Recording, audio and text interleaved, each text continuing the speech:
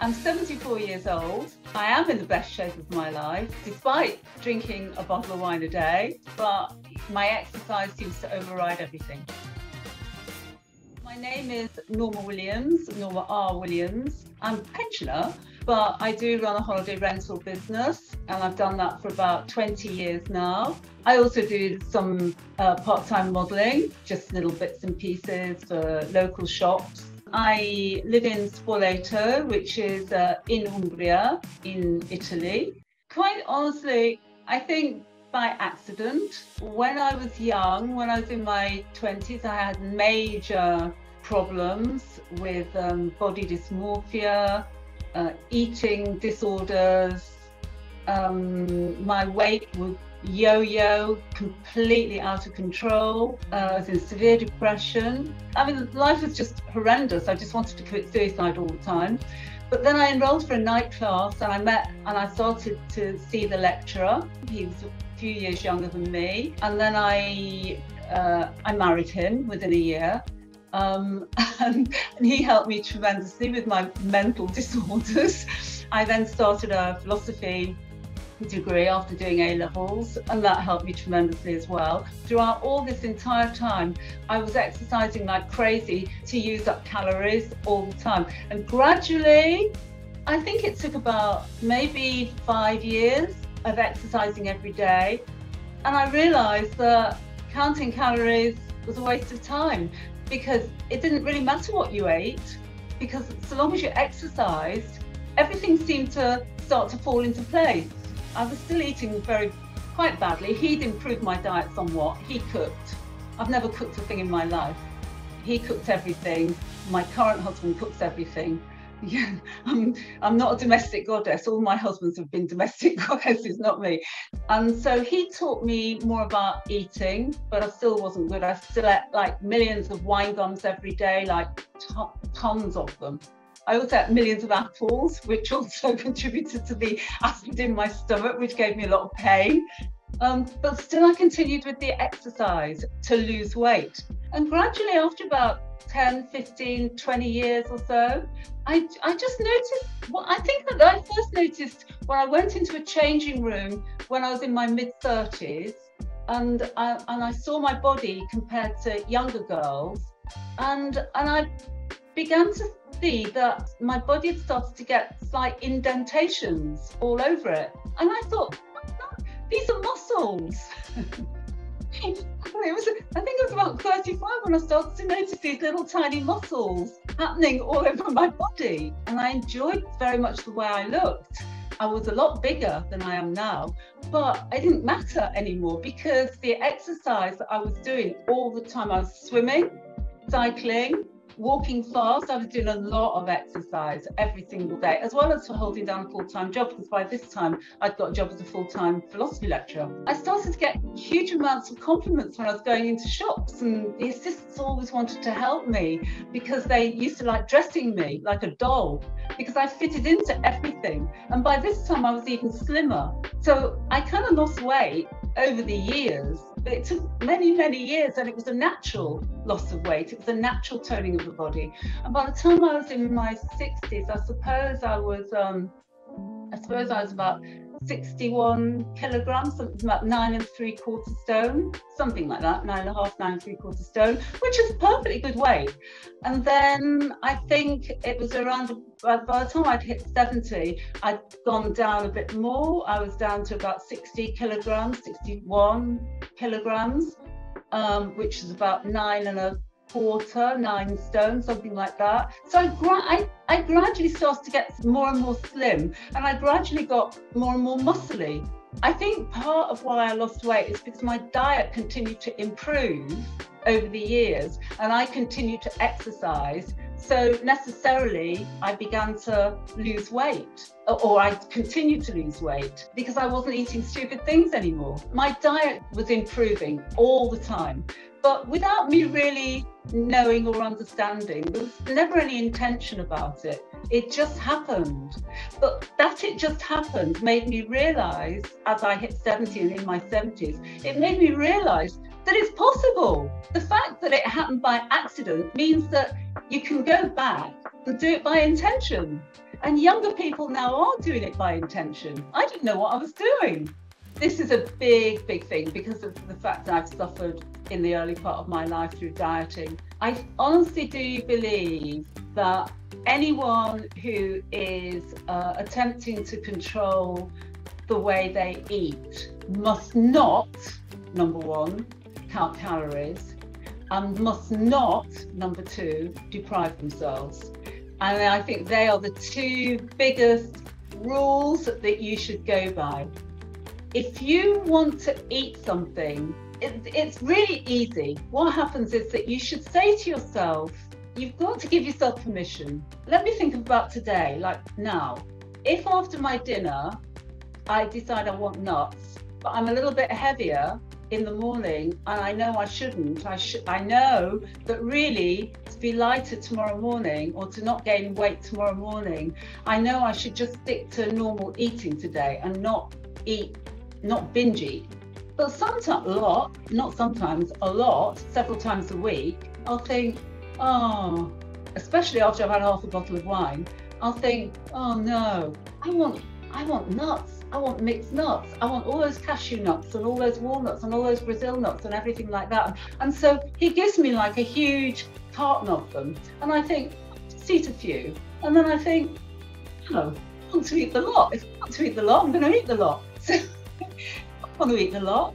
I eat them and I don't feel guilty because I allow myself.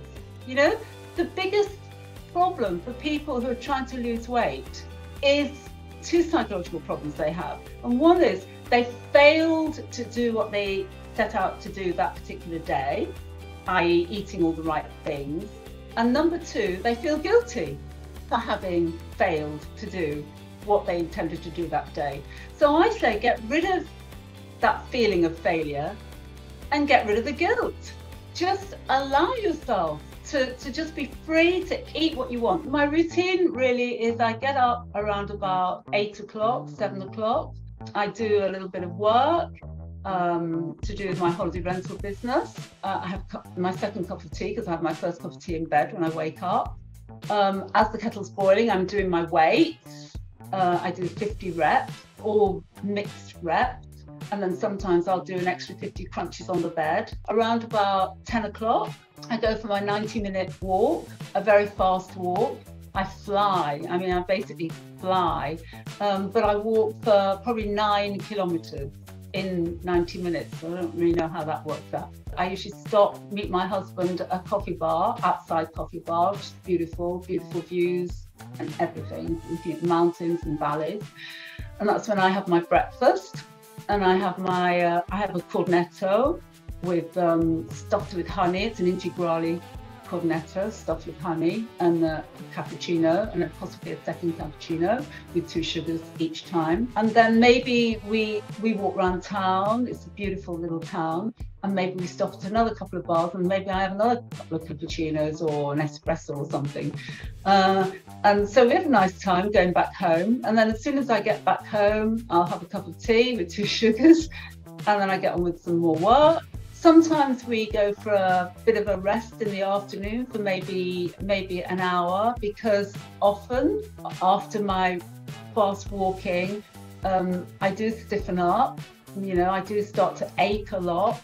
My body is pretty pushed at that 90 minutes. But I find that if I lie down on the bed for half an hour, it all goes completely. And I'm completely ache-free. And I have to add that when I get up in the morning, I have no aches or pains. I have nothing. Then after that, I practice my Italian with my Italian friends. And then possibly we go out for dinner around about 8 o'clock. Yeah, I spend about an hour getting ready. I'm a bit Dolly Partonish. I can get ready in about 5 minutes if I have to, but I prefer put all my makeup on a tray in front of me. I prefer to be very leisurely. I love playing around with makeup and hair and all of that. I love doing that. It's like I'm my own doll. So I enjoy getting ready. And then we go out for a meal with friends or on our own. I prefer being on our own. I love just being on my own glory. Yeah, that's it. Very nice life. They tend to be equally distributed between the good and the bad. I have a lot of male followers on Facebook and Instagram and female followers, but the males are very complimentary, not in a horrible way. But I had one very sweet boy the other day. He wrote to me on Instagram and he said, I know this sounds really weird because I'm only 18, but I think I'm in love with you. Oh, I do think that is really important, because a lot of people say that when you get older, you become invisible. And these people have really become invisible to younger people because they're not doing anything. They're not doing anything with their lives. They don't know what modern life is about anymore. They just sit and watch Netflix, which is a great thing to do. I enjoy watching Netflix very much, but that's all they do. You know, watch Netflix, travel and drink. I like the challenge of work. I mean, working for yourself has many ups and downs. And sometimes, you know, days don't go well, you have problems, and it's, oh, why am I doing this? You know, I could just spend the day in bed. Oh. But, you know, the next day it goes well, and it's wonderful. I am engaging with a whole load of other people with my work as well, not only guests, but with my collaborators, the people whose villas I rent out for them. So I meet them on a regular basis and they become friends. And so you've got a lot in common. And so I'm meeting lots and lots of different people from all different echelons of life, usually wealthy people. But they all have very interesting lives. Some of them are a little bit older. They all have businesses, big businesses, global businesses, and we go out for dinners together and everything like that. And I hear about their lives and they hear about my life, and it's a lot of fun to have something in common that binds you together. So like with my young friends, it's makeup and clothes and all that kind of thing. So I'm relevant in that way, but it's not enough. You know, intellectually, I'm relevant with all my business partners and all the guests and things like that. I live in a city, Spoleto, which is quite a small city, and I'm known in this city, not only because of the way I look, but I'm known because I bring tourism into the city. And the shopkeepers and the restaurateurs and everybody, they know that Norma contributes heavily to the economy of our little city by bringing tourism to here and all around the area. And I'm respected for that. And I like to be respected for that. You know, we have a lot of big labels, big names in Spoleto. We are the main olive oil producing area, we're the main wine producing area, and we're the main tartufo, truffle producing area. And although these are big global companies, all these families I know, and all these families I mix with. We're all friends together, we all go to the same hairdresser, same shop, same everything. So little me, in my little tiny business, you know, we still relate with each other because these families are Italian families, and unlike English families, Italian families all still work. So they may be a global brand, but they work within their companies, you know, so they work in the same as me. And we all respect each other because people are getting to know their brands when they come and visit the area. So it's just great, you know, to be a part of an active part of the community, to never stop being an active part of the community. Because otherwise you do just become invisible.